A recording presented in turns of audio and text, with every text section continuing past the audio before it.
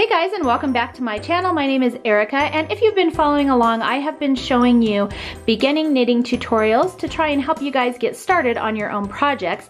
Now that we've covered the basics of casting on, knitting, and purling, I thought it would be fun to tackle our very first project.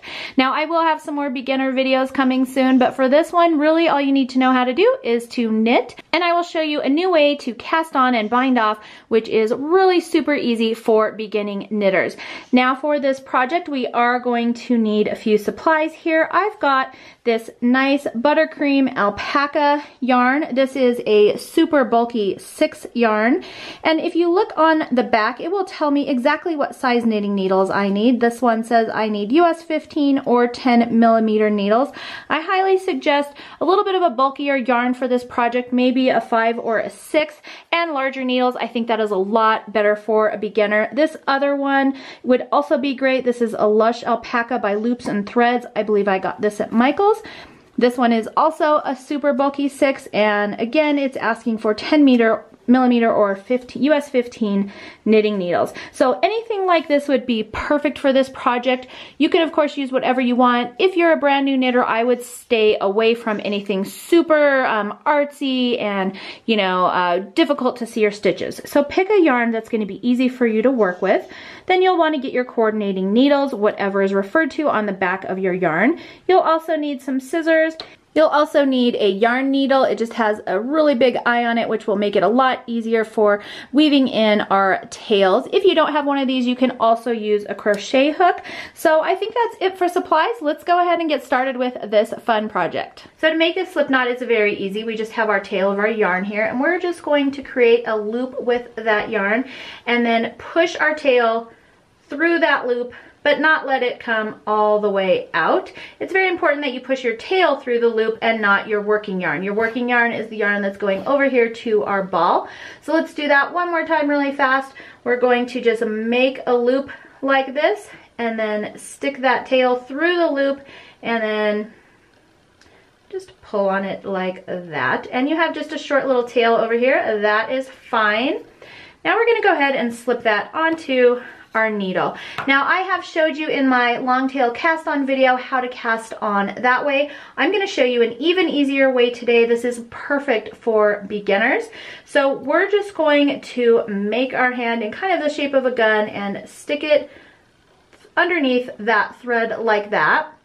And then we're just going to simply turn our finger and slide that hoop onto our needle and then tighten it.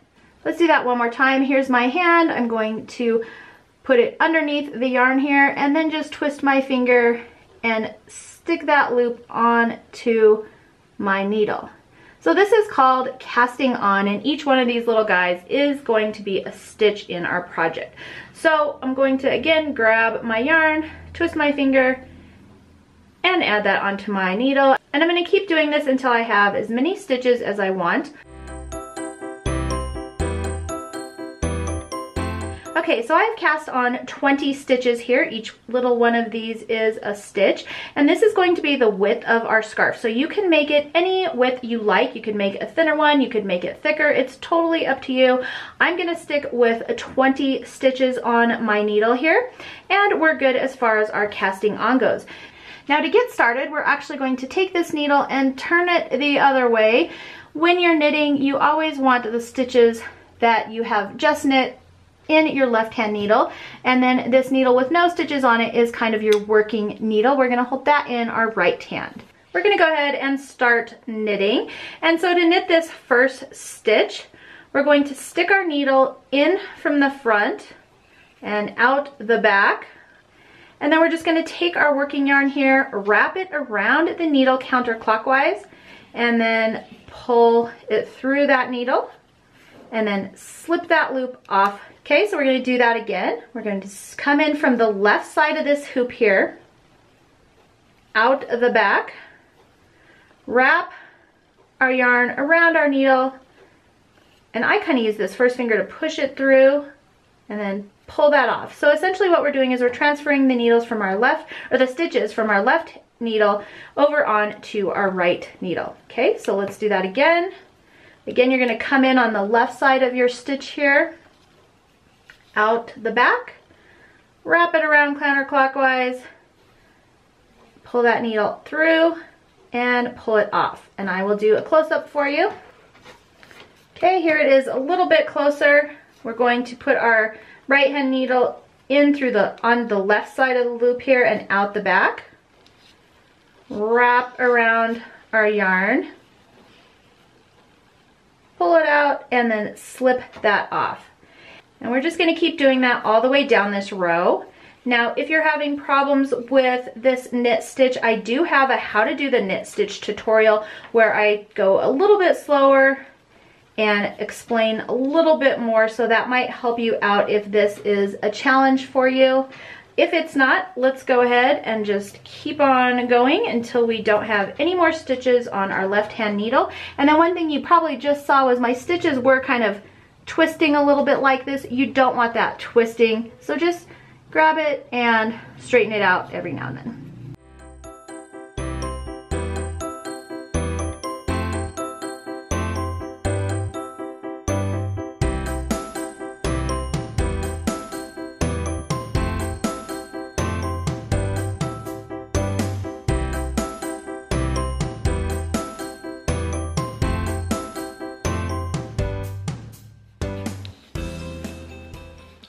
So here we are at our last one. This was our slip knot, if you recall.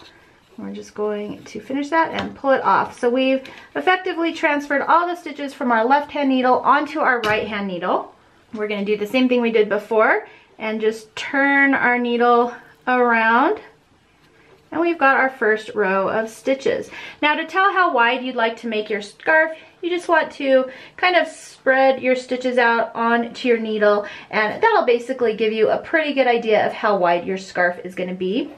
And then if you like that, we can just keep on going. So here we are, and we've got our naked needle, if you will, and we are going to just repeat this process again. Now, to get a nice clean edge going up the side of my scarf, I am going to show you a little trick. We're going to slip this first stitch instead of knitting it. And to slip it, you're just going to put your needle in just like if you were going to knit it, but just pull it off. We're not going to knit that stitch. Now we're going to go ahead and knit the rest of the way down the row, and you'll want to repeat that slip stitch every time you turn your work and start again. So we're just going to keep on knitting here.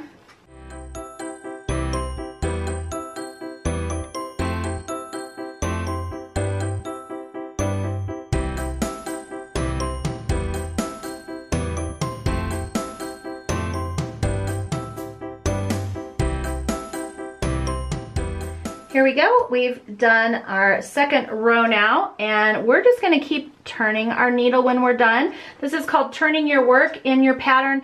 If a pattern ever says to turn your work, that's all it means. You're just basically finishing on this side and then turning your work around and continuing on. And so again, we're just going to pretend like we're going to knit this stitch, but instead we're just going to slip it off, and then we're going to go ahead and kind of tighten that before you keep going so that it's not super loose. And then we're going to go ahead and keep knitting. Now, one thing I wanted to show you, there's lots of different ways to kind of keep tension on this yarn over here. I like to just wrap it around my ring finger and then kind of over this finger. If you're brand new, you can just hang on to it, wrap it around, and just, you know, kind of grab it every time. That is fine. But as you get more comfortable with this, I suggest kind of tensioning it around your finger and then over this finger. It's a little bit easier to grab each time to make your stitch. But you just do whatever feels the most comfortable and easiest for you. As you're going, you will figure out what you like and what works best for you.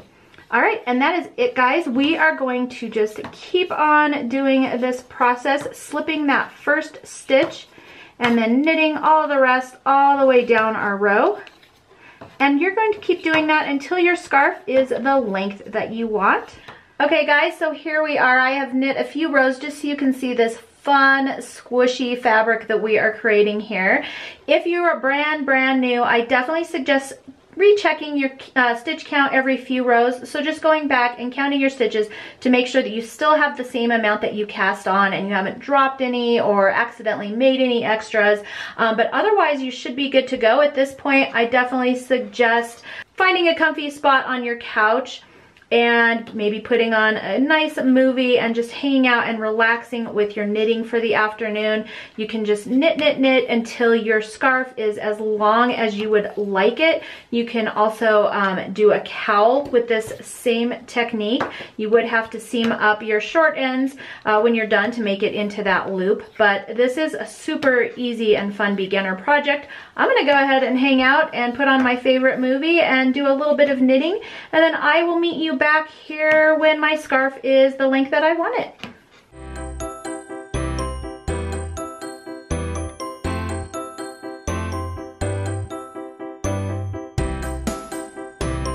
Here we go, guys. Here is my finished scarf. I used my entire ball of yarn. Of course, you can make your scarf as long as you want. This I think will be good for me, but if you want it longer, you may want to get 2 balls. I would say 1.5 balls if you want to wrap it around and have it hanging down both sides of your neck, if that makes sense. So now we're going to talk about how to bind off our scarf. And so we've just finished this row.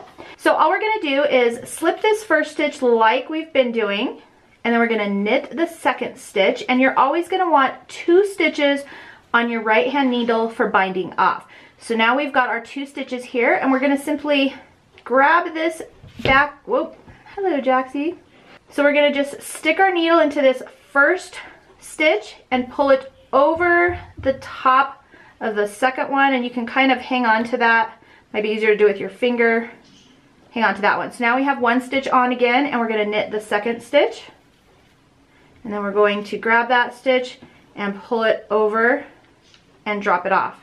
And we're just going to keep doing that, knitting 1 stitch and pulling the first stitch over the top of the one we just knit. We're going to do that all the way across this final row. So just make sure you leave yourself a tail. If you knit to the end of your ball, make sure you leave a long enough tail to just finish this process.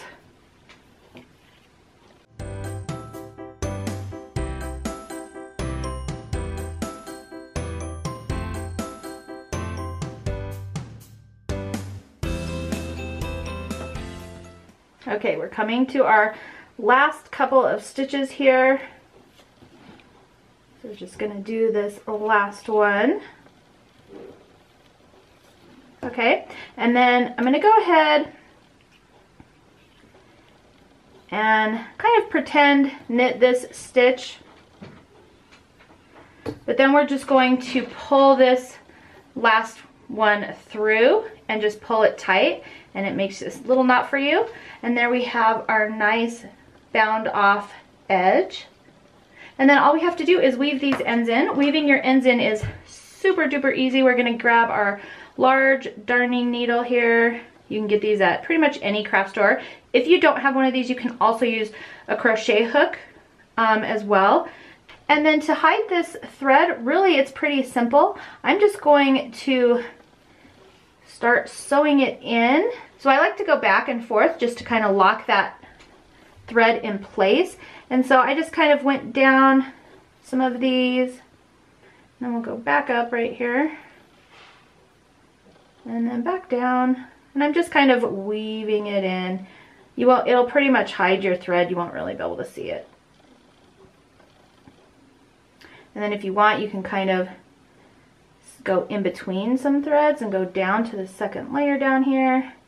And then we'll kind of do the same thing, just weaving in and out. And this process, you can kind of just wing it. But there you can see, you can really barely see that at all. I just kind of pull it out so that there's not any tension on my tail. And then we can just cut that tail off. And we're done. And then we'll repeat that process on the other end of our scarf. Now I did quickly want to show you, if you would like to add fringe to this project, it is super easy. So let me get the other end out of the way so you can see what I'm doing a little bit better here. And again, I'm just going to use my darning needle, but you could always use a crochet hook for this part. And I'm going to thread my piece of yarn on here, and this is about an 8 or so inch piece of yarn. You can make yours as long or short as you want. I like to make them longer than I want them, and then that way I'll cut them off when I'm all done. But you're just going to find one of these little end stitches here, and just run it through, but not all the way, like that. And then you can just take these ends, pull them through there, and just pull tight. And then you've got little fringe pieces, and I would do one for each of these strips. You could do 2 pieces of yarn for each of these stitches along here, whatever you want it to look like. And then when you're done, I just take a pair of scissors or a rotary cutter and just trim off the edges so they all look nice and neat. But that's a super easy way to make this project just a little bit fancier. And here we go, you guys. We are all done with our super beginner friendly knit scarf. I hope you enjoyed this project. If you did, please make sure to thumbs up and subscribe. That way I know to keep making these fun projects for you. Thanks so much for joining me today, and I will see you next time.